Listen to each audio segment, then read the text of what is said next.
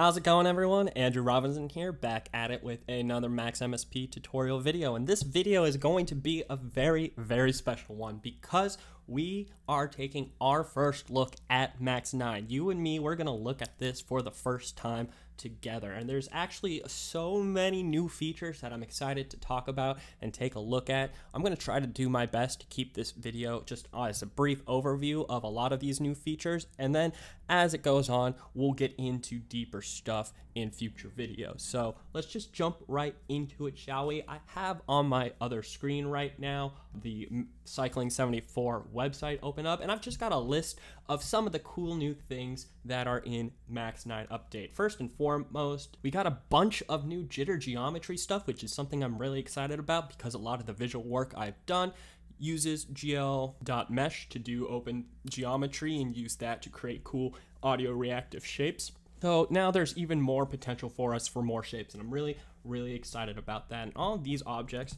if you're curious, we'll start with jit.geom for geometry, and there's .shape, text gen, normal gen. Ooh, normal gen, that's a really cool one I'm ready to dive into. Decimate, smooth, remesh, prop, wave, twist, normalize, dimples. There's a whole bunch of different options that we have at our disposal now. It's going to be really exciting. The other cool stuff that they have added, we have this new set of Ableton objects in Max MSP. So if you're familiar with Ableton, all their audio effects we can now use as Max MSP objects. That alone is a big one. In fact, let's look at some of those. To find those objects, it's just the ABL, which stands for Ableton, and then we have, let's see, DSP flanger, sure, why not, stereo flanger, channel EQ, compressor, delay, drift, echo, limiter, redux, reverb. All of these are the Ableton audio effects, and they're right here as objects. That is absolutely amazing that we have this at our disposal to use now. Thank you so much, Ableton Cycling 74. Really appreciate that. What else do we have? We have the new jitter objects. Oh, this is actually maybe one of the things I'm most excited about.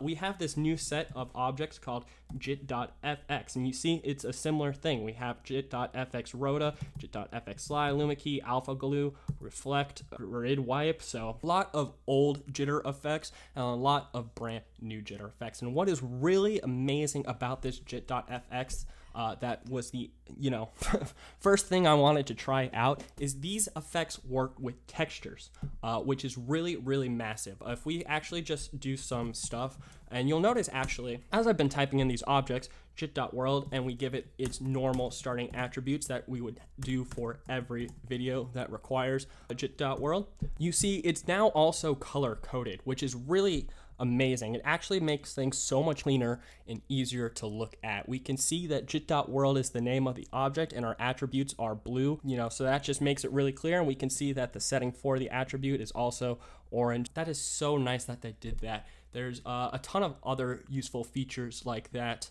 I want to talk about too. But first, back to jit.fx.rota, because this, guys, this is revolutionary. The fact that we can use these jitter effects on textures, I am so excited about. We did not used to be able to do this. If you wanted to use a jitter effect on a texture, you would have to bounce it back down to being a matrix, and you lose frame rate in the process. But this new ability to do these jitter.fx effects on textures lets us keep our super high frame rate for HD definition videos and images. It's so amazing that this is here. So let's finish just setting this up to really demo that. We're going to do jit.gl video plane, as we would always do, to plop a video plane into our world. I'm going to press T to create a toggle, patch that into jit.world, command click in the blank space to lock the patch. You can also click this icon, that's still the same. We're going to click the toggle, turn it on to render, unlock our patch, and then I'm just going to drag and drop a video. They've still got a whole list of default videos that you can use, and I'm just going to drag that into the jit.fx.rota. I'm going to press A to create an adder UI, lock that in, lock the patch, and then you see there's an option here, output texture. We're just going to check that texture so it is now outputting as a texture, and you see this patch chord changed from green to blue, which means it will indeed output a texture. And if we lock the patch, click that so it loops, click the play button so it plays, and then send a message vol 0 so it doesn't make any sound when I am talking. We see we are now outputting a texture to the video plane, through this jit.fx rota object and it have these blue patch cores the entire way. So we know it is a texture through and through.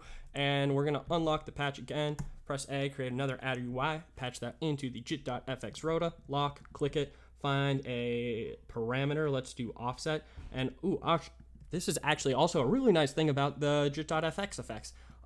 Things like offset are now combined into one attribute. So rather than like, the old version jit.rota or offset X and offset Y are separate attributes, it's now one attribute and you send it the list of the two variables to access that. I think that's just, cleaner, easier to understand. And I'm going to move some of these values and okay, cool. So it seems like they also take normalized coordinates, which is slightly different from how jit.rota worked. You sent the pixel values, but the fact that it takes normalized coordinates is actually also an improvement because it's just easier dealing with normalized values. Anything between 0 and 1 to get your full range is chef's kiss. So yeah, another new feature that they added is you can see down here, there's this number, it says FPS meter. This is showing us what our current frame rate is. And you see on average, it's about 100 to 120 frames per second, which is really, really good. That is high frame rate. And so it's just, yeah, honestly, I cannot stress enough, one, how neat that little feature is, but also just how nice it is that we can do these jitter effects on textures. That will actually open up so many possibilities. I can't even describe into words how excited I am about that. So that's awesome that that's there. Man, there's so many cool new things that I want to talk about too. We have like new jitter UI objects to do UI interfaces with the window. I actually have no idea how these work yet, so I'm gonna look into that and make a video on it very soon for you guys. But these just add like buttons in our jitter window that you can click on to interact with the patch and so on. So you could build a really nice user interface window to interact with your patch. That I think is amazing.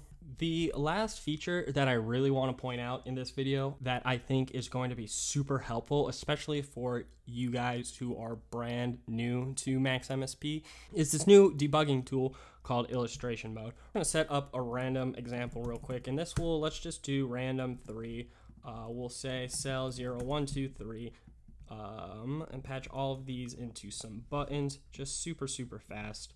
And let's just create a Metro 100, give it a toggle, patch everything in, and click it on. And you'll see these buttons are now lighting up depending on whatever the random number is coming out of that. Let's slide a number box in there too, just so we can see the number that's coming out. And now I'm going to click debug mode, and we're going to turn it to illustration mode. Yep, okay. This is what we want to see. So you see, it's showing us in illustration mode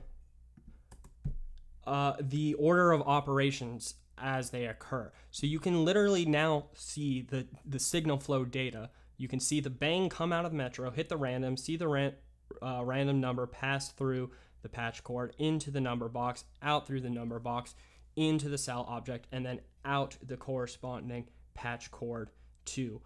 This is going to be a super useful feature for debugging your patches. I cannot express the number of times I ran into an issue where the code looked right, everything should have been working, but because of like a timing issue with the signal flow, the code didn't actually work. Something would happen before I wanted something else to happen, and that would cause it to not work. And it looked like it should have been happening properly, but it just didn't.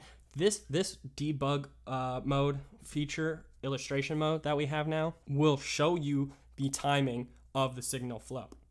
So it'll make debugging issues like that, which are very common, very easy to do. And again, I cannot express how revolutionary this will be for Max programming. So it is a super useful feature that we have in our possession now. And that is it. I'm going to keep this video very brief. I just wanted to talk about some of these new features and show you guys them in action. We're going to get deeper into this stuff in future tutorial videos. So thanks again for watching. I really appreciate it, and I'm looking forward to sharing more about Max 9 with you guys soon. Thanks for watching.